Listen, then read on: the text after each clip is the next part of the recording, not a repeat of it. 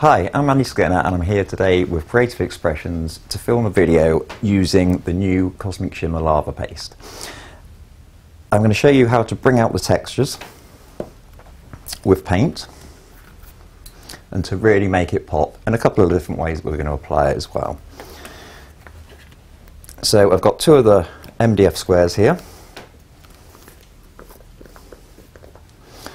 One of them I will pop some lava paste down into the centre, and on the other I'm going to use a sponge and a stipple brush. So just pick up some of the lava paste on a sponge,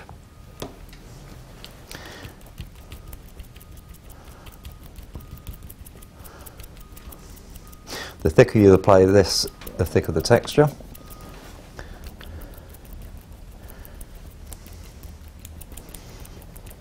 Okay, then I go just in with a stipple brush around the edges.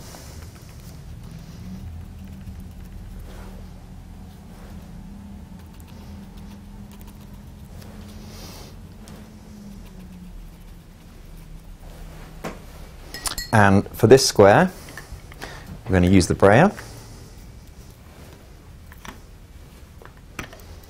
This gives us a kind of a tree bark effect.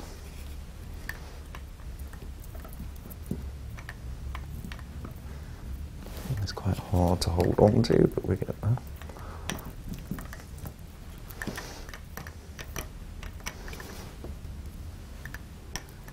There we go. So we just dry this. Do remember to put your tops back on your paste to stop any of it drying up. So we just heat these now for around about 2 minutes.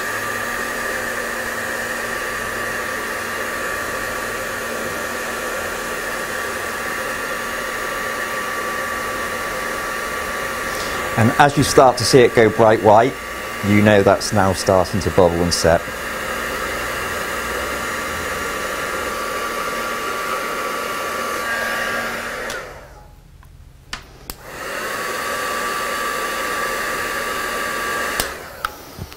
There we go. So this is ready to paint straight away. You don't need any primer. It will just grab the paint.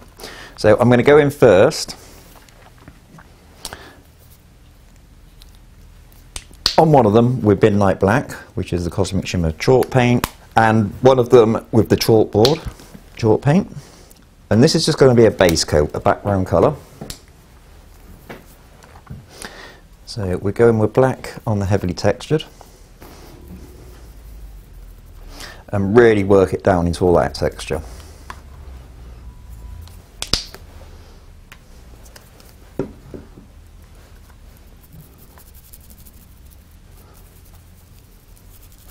If the texture is really thick, then go in with the stencil brush, the stipple brush.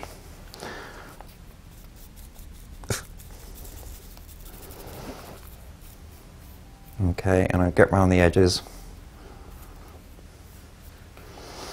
So this one I will go in with the grey, the chalkboard.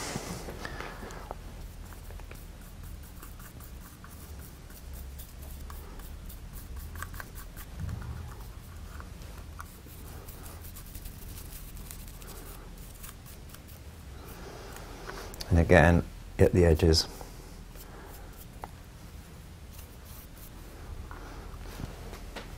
And we just give that a quick dry.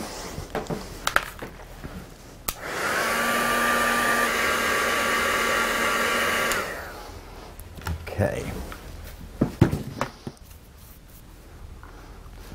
So we're now going to start a process called dry brushing. You want a flat brush for this.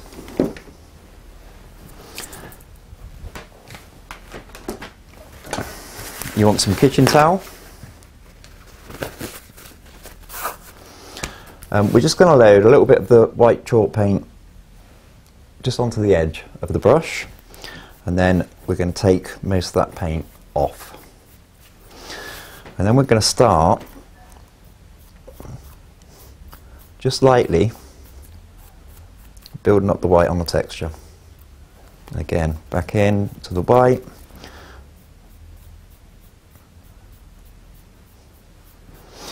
One little tip for dry brushing, especially with white, if you've got napkins that are black or a deeper colour, you can actually see how much paint you're taking off when you're going onto kitchen towel. You just got to make sure you get most of it off.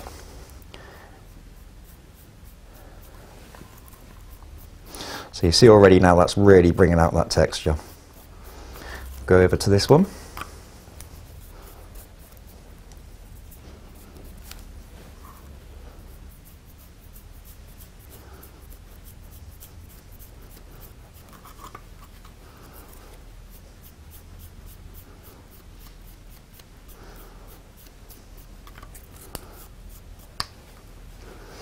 So I'm going to do a second coat now, just to make the white pop a little bit more.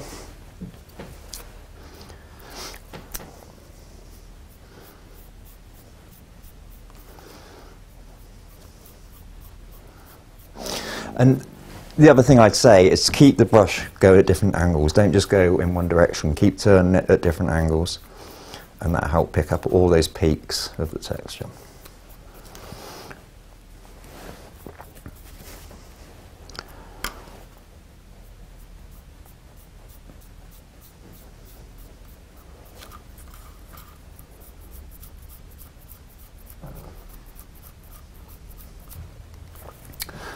Fantastic.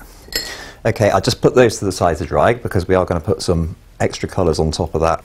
So while they're drying, I just want to show you another technique of applying the lava paste and colouring it. So take some lava paste. You want a stipple brush or a stencil brush for this.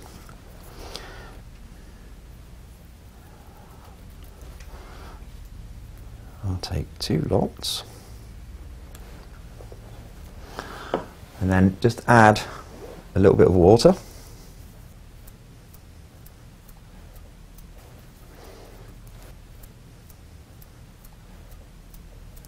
And you can spatter it, and then we heat that, you'll get risen spatters. But we can also colour it as well. So with this one, I'll take a little bit of the red chalk paint, a little bit of water.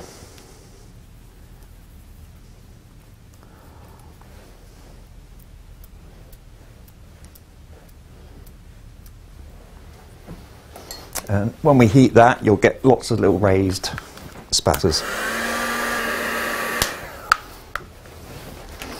There we go. So the fact that you can colour it as well and it still works, it's great. I wouldn't add probably more than maybe 10% to 20% of the colour to it, because you might then find it doesn't raise, but that's enough to get that colour. So we will go back onto our first 2 texture pieces. So we're going to dry brush again. So I'm going to take all the moisture out of my brush.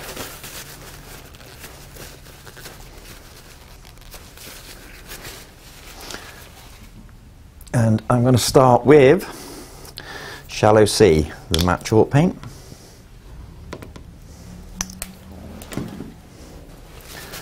Same technique again, just load the edge of the brush.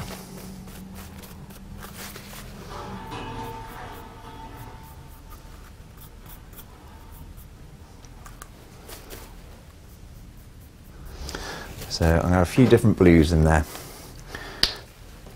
This is the beach teal, which is a lovely colour.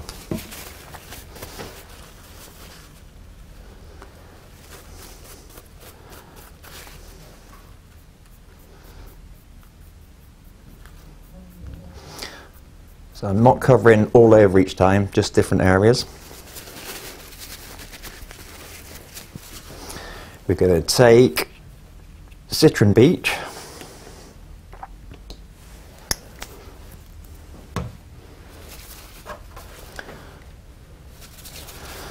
Take that paint off.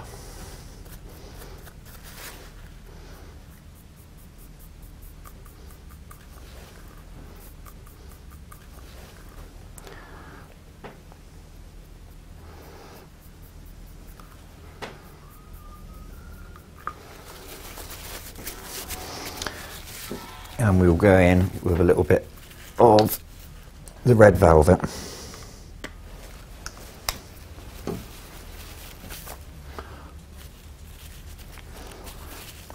Again, make sure your brush is dry.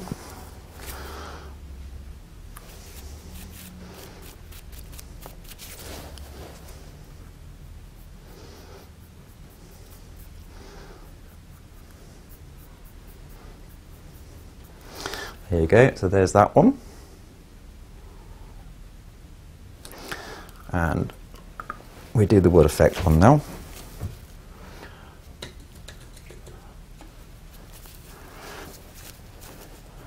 So I'm going to go with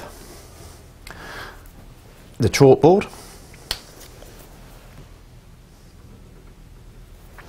but I'm going to mix white with the chalkboard.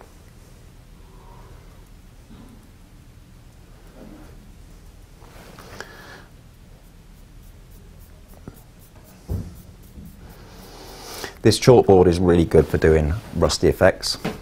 The colour, when we put our top coat over that, it really pops it out. And I'm going to go in with a little bit of the teal.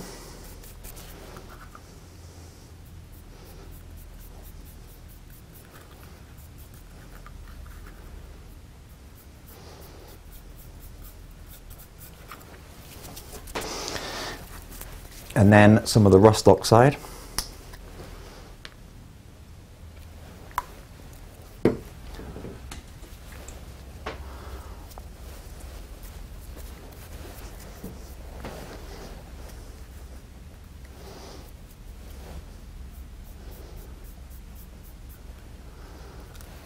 So this will give you slight green tones when it hits the teal.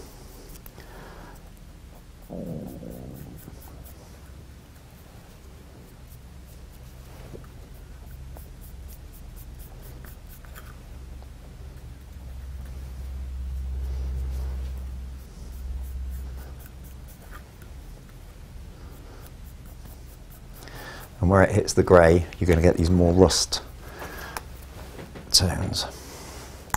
And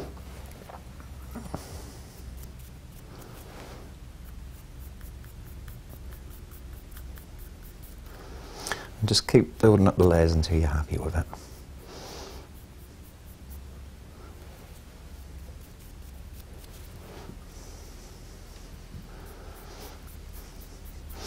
Now you notice that I don't really do pinks and glitters because I'm not really a pink and glitter person, but you can do this with metallic paints, with lusters.